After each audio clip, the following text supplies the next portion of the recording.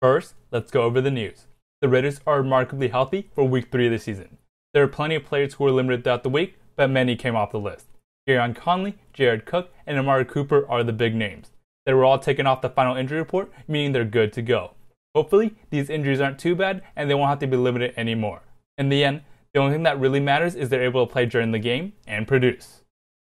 The only Raider on the final injury report was Sean Smith. He was limited on Thursday with the neck injury that kept him out of last game, but he practiced fully on Wednesday and Friday. Even though he's officially questionable, Jack Del Rio said that if there was a probable, that's what he'd be.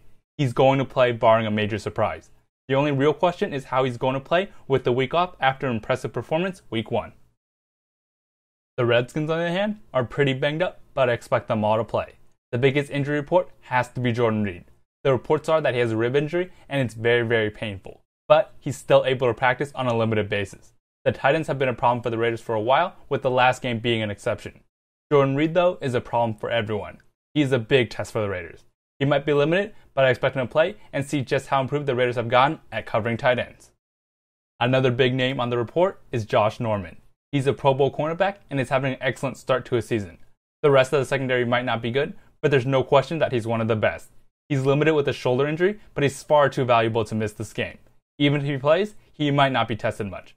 The rest of the offense has a big mismatch advantage over the Redskins, and Derek Carr might find it better to attack the rest of the defense. Lastly, Rob Kelly is questionable with the rib injury. Kelly is a solid player and could potentially give the Raiders problems. Even if Kelly can't go, the Redskins have an excellent complementary back in Chris Thompson. Even if these backs aren't at the same level as DeMarco Murray and Derrick Henry, Jay Gruden will know how best to use these backs. The Redskins and the running game will be no joke, and I expect Kelly to be able to play. This will be the most dangerous offense the Raiders have faced so far. The Titans are a good team, but their passing attack is nowhere near as good as the Redskins. Kirk Cousins is a good quarterback, and there's a reason he got franchise tagged the last 2 years.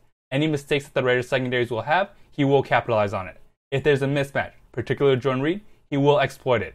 He's not an extremely talented quarterback, but he's still a top 15 solid starter in the NFL. As for the final score and prediction, I have the Raiders winning this one 28-24. This will be a high-scoring game and has the potential to be a big shootout. Unlike last year, the Raiders have won their 2 games pretty easily. I think this will be the first thriller of the season that comes down to the end.